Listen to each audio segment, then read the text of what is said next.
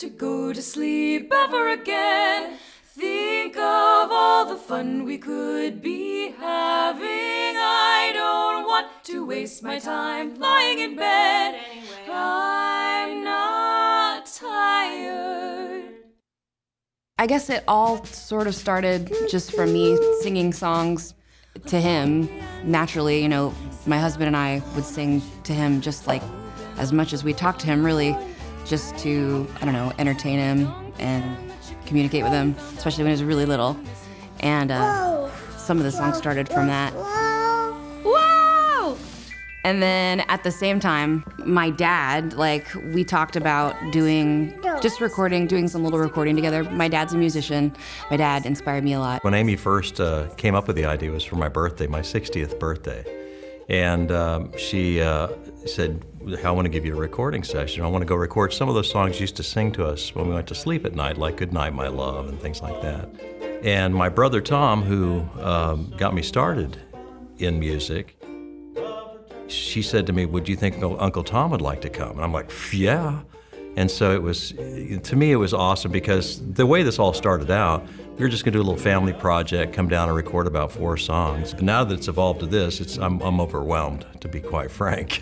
My dad, I know especially, was really happy to be able to like be on the scene and watch me work because he is a big fan of me and has followed my career. But he's never gotten to really see it firsthand in the studio part. That's always just very private. This was us all working together on a project that we were all really excited about and that we get to keep for the rest of our lives and remember that. And it's just been extremely good for my heart and for my family too. Just watching the interaction between Amy and her dad and Amy and her sisters, it's funny how nobody is starstruck. Her sisters are very opinionated and also very talented. And just being here with the whole family and doing it, the whole family thing it wasn't like we were doing something for the outside world necessarily. It was more just for the family, but it's become something more, I think.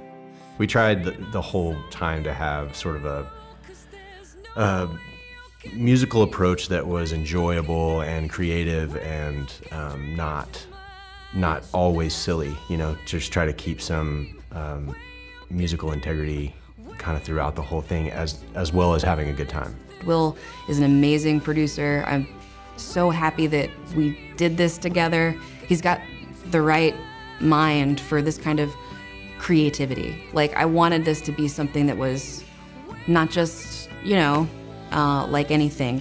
We played toys as instruments and lots of fun mallet instruments and just had a really good time.